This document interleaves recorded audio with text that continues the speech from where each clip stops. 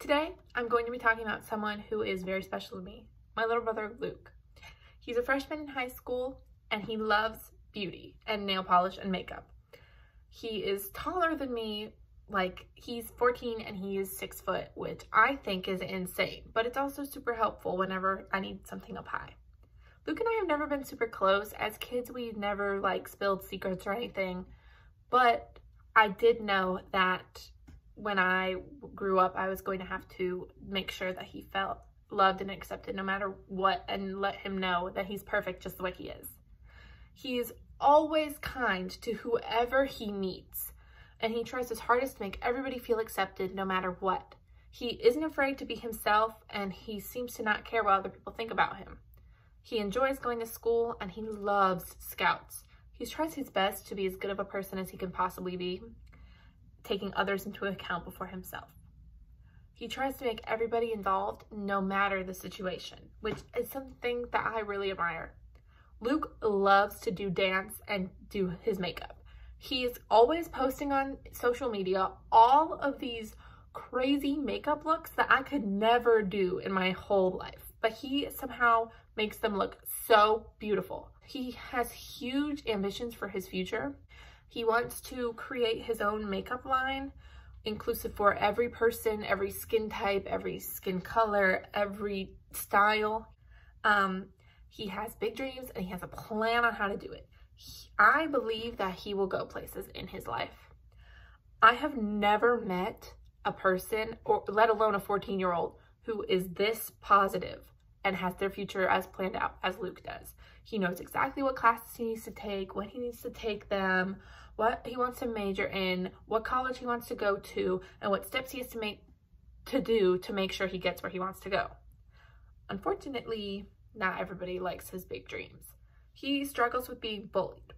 Luke used to wear nail polish to school when he was younger, but the amount of bullying he received from his peers deterred him. He feared for his own safety from their threats if he continued to wear nail polish to school. He couldn't wear nail polish because it was not socially acceptable for a middle school aged boy to make nail polish to school. He also feared that the 8th graders and high schoolers would beat him up if he wore it. Luke has always had a love of makeup, as I mentioned, ever since he was a little kid. When we were kids, Luke and I would dress up, put on princess dresses, and pretend we were princesses ruling everything we could see. Luke and I had so much fun when we were kids. Luke wanted to wear makeup to school one time, but he didn't understand why my mom and I would not let him. The truth is, I didn't want Luke to get beat up. We rode the bus with these super aggressive and super mean and loud and annoying boys who didn't like anyone who's not the same as them. They would bully everybody, but they would especially bully Luke. They would constantly tear down Luke over the smallest things, from the games on his phone to what he would talk about. I tried everything I could think of to stop these boys, but nothing worked. They would physically bully Luke, hit him with various objects. They would flip his hood up and pull his hair, and he would tell them to stop, and then would threaten to tell administration and teachers and the bus driver, and they would not stop bullying him. The administration did nothing about it. He kept being relentlessly bullied by these obnoxious boys who were insecure about themselves, all because he was different from them. Luke has always been secure in who he is and does not care what other people think about him. One time, last school year, Luke saw this 6th grade boy who was wearing makeup to school in the hallway heading to the bathroom. Luke wanted to compliment this boy on his makeup. When Luke went into the bathroom, the boy hid his face in fear of Luke. By the time that Luke was going to talk to this boy, the boy had already left the bathroom, presumably scared. Luke is a pretty large boy. As I mentioned, he's 6 foot. He has some muscle on him from being a dancer. This 6th grader felt fearful that Luke was going to beat him up. When Luke saw this kid at a different time at school, this boy again hid his face in fear of what people were going to say when they saw his makeup. All Luke wanted to do was compliment the boy, and asked him about his makeup, and the boy feared for his safety and ran away. It's heartbreaking. Bullying starts at a young age, but is made worse throughout schooling. Middle school is, you know, the standard point when kids are trying to experiment and figure out who they are and what they want to do. And it is crucial to who they are. They feel pressure to fit in from their peers. I've always said that middle school is the meanest time of a person's life, and I truly believe that. If someone is different from what they think is normal, they will automatically go after that person and attack them because they feel that they need to make that person feel badly about themselves so that they will come form and fit in. There is the most bullying in middle school because of the amount of insecurities there are. It is so sad that people feel they cannot be themselves because they will get bullied if they try. And they're afraid to stand up for the person being bullied because they're worried they will get bullied themselves. Insecurity is the main reason behind all bullying, and there is tons of it in middle school. Boys face pressure to be perfect. Football players, manly, dating a different girl every week, you know, middle school things. The pressures placed on boys to be perfect can lead to insecurities, especially if the boy is not manly. Luke is the opposite of what you would think of as manly. Orchestra kid, dance, he loves science, makeup, you know, nail polish, not what I would call your typical manly middle schooler. The bullies pick on the different kids because it's easier for them. Why would you pick on the football player when you could pick on, you know, the dancer?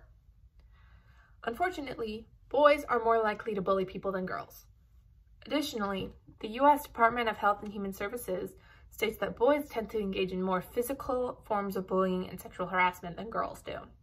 Therefore, being different and not what the ideal man looks like in middle and high school can prove unsafe and even dangerous. That discourages people from feeling like they can be themselves, which does not encourage individuality and freedom of expression. Bullying makes people want to fit in more, and they will do anything to avoid being bullied themselves. When bullying happens in excess, suicide can occur. Suicide is the third leading cause of death among adolescents, according to the Child Mind Institute. Third. LGBTQ youth who reported having at least one accepting adult were 40% less likely to report a suicide attempt in the past year, according to the Trevor Project. 40%. The impact of bullying later on in life is extremely terrifying. Bullying in middle school can lead to depression, anxiety, low self-esteem, and in some cases, self-harm. Kids feel sad and depressed because they get bullied for being themselves. As I previously mentioned, bullying stems from insecurities. The popular kids bully the not popular kids because they don't like people being comfortable with themselves and being different from what they think is normal. The kids who get bullied tend to not understand why they're being bullied. They're just being who they are. Society tells these kids that they have to be a certain way, and if they're not, they're going to get bullied for it. When something isn't the way that society says it will be, other people step in and are like, you cannot be different. You have to conform to what society wants you to do. The reason for making someone feel bad is so that they will blend in and fit in better. Bullying is seen as cool and popular because it's perceived as being needed to thrive in school. That is not the case. Children can learn not to bully those around them and not treat people differently just because someone has different hobbies than them. There is something called the bystander effect. The idea that someone can be suffering and other people don't do anything about it because they think that someone else is going to step in and fix it. That is not a good way to stop anything. I know that I would want someone to step in for me in that situation. Staying silent is just as bad as bullying someone because then the bullies think that what they're doing is okay and they can continue to bully more people. I've come up with a solution to the bullying issue. Educate. Schools should create programs where students are separated into small groups, age, gender, something, I don't know, sexual orientation, small groups, and taught about tolerance and how to deal with people who are different than them. Kids should be taught not to bully anybody, and that all schools should have a zero tolerance bullying policy. This program can start when kids are in elementary school. That way it's implemented into their brain and they are more tolerant when they get to be Luke's age. Luke used to be very insecure and would care a lot about what his peers were saying about him, but now he's gotten so used to this bullying that he doesn't even register it anymore. It doesn't even faze him. He also says he's put up a wall and needs to get to know someone first before he starts opening up to them and letting them get to know the real him. Is that really a good thing? Is that what we want our kids to be like?